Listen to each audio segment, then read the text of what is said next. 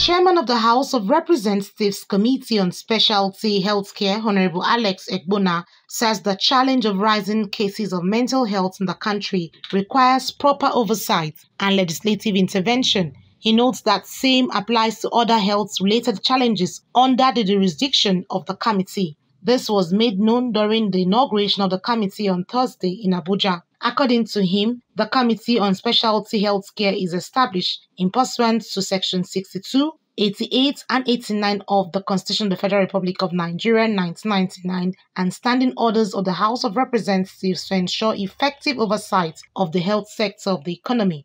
The Committee on Specialty Healthcare is established pursuant to Section 62, 88, 89 of the Constitution of the Federal Republic of Nigeria 1999 and the standing order of the House of Representatives to ensure effective oversight of the health sector of the economy.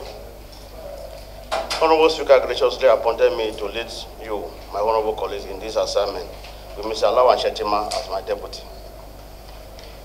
The mandate of the committee covers all specialty hospitals, orthopedic hospitals, psychiatric hospitals, eyes hospital, blood transfusion services, ear care centers, obstetric fistula centers, School of Dental Technology and Oral Hygiene Program in Nigeria, schools of occupational therapy, College of Complementary and Alternative Medicine, School of Medical Laboratory Technology, and the annual budget estimate of the Ministry of Health and Social Welfare to be jointly oversighted with related committees of the Health Committee of the House. I'm happy to note that this committee is made up of well-respected and experienced members, including ranking members of the House of Representatives. And I'm personally grateful to the Speaker for finding me worthy to chair the committee. I therefore urge all members to show commitment and dedication to carry out all our duties.